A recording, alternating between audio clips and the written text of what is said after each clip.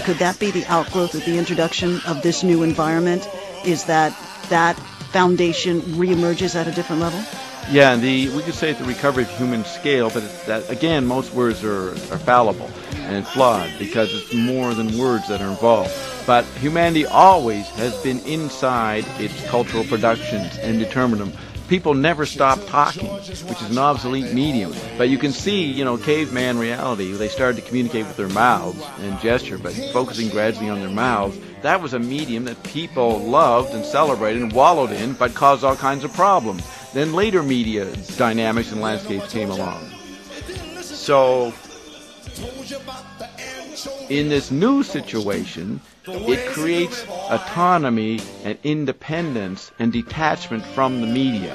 The Android meme offered the autonomy because kids can engage in voluntary ESP. In other words, analog media and TV and radio created the cloning of ESP. But now that we can disconnect, once we had our video recorders and our answering machines, we didn't have to answer the phone right away. We didn't have to watch the show.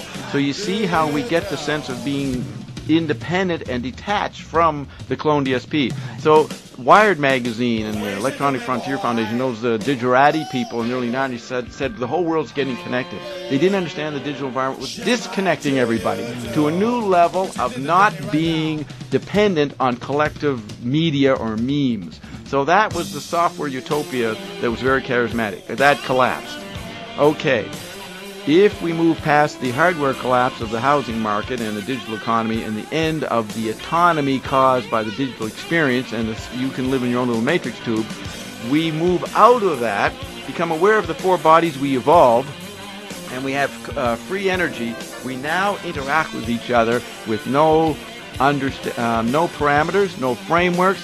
We actually are encountering for the first time the fact that we didn't know the whole story, so we're encountering the mystery body landscape. So the mystery body is lurking now. We don't know what that will mean in our relationship with each other. We don't know how we're going to communicate. All we can see right now, the main part of it, is you could imagine a young kid with their iPhone and drinking some herb juice and maybe having a McDonald's burger for their chemical body. They might have a sense of their astral body, so they do a little yoga, and they might want to watch TV, but they'll watch Jon Stewart, which makes fun of the TV body, and they're on the digital. The juggling of those four bodies, which I call quadrophenia, schizophrenia squared, not a negative condition, it's just the fact of what you're juggling. That intelligence and response and yoga that you'll need to handle that is what you know everybody is at this point. And when I look at you, Eben, I know you're in a TV body and a chip body. I know you got four bodies. I don't just go by your chemical body. And how you juggle that is what my psychic intuition has to deal with. So we know that about the mystery body. What cold fusion does in that situation is something new. So it means excitement. It means ecstasy. It means fake paranoia, fake schizophrenia, fake hysteria, and fake panic. As we get more involved in the conquering of disease, satisfying of the hunger of the chemical body, all these things we solve within 100 years.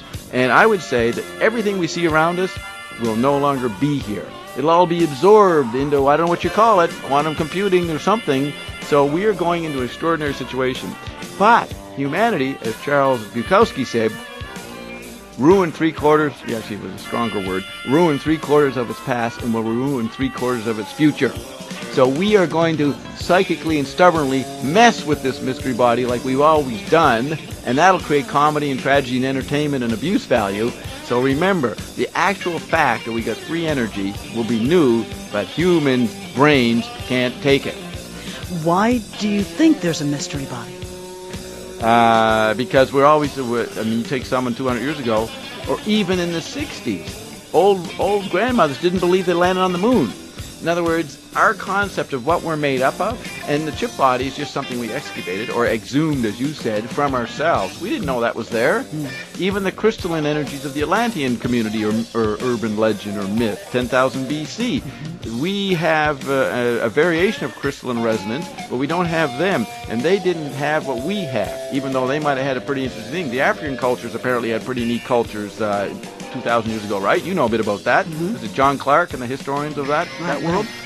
But those were products of non-literate, non-industrial, tactile cultures. We now have a totally amazing new situation. Right. And we never knew we'd have that. And we have it now, so we excavated our reality, and this is what we got, so we can assume there's more, and whatever we're excavating, it's lineaments we can't determine. I call that the mystery landscape. So it can be even beyond the fifth body.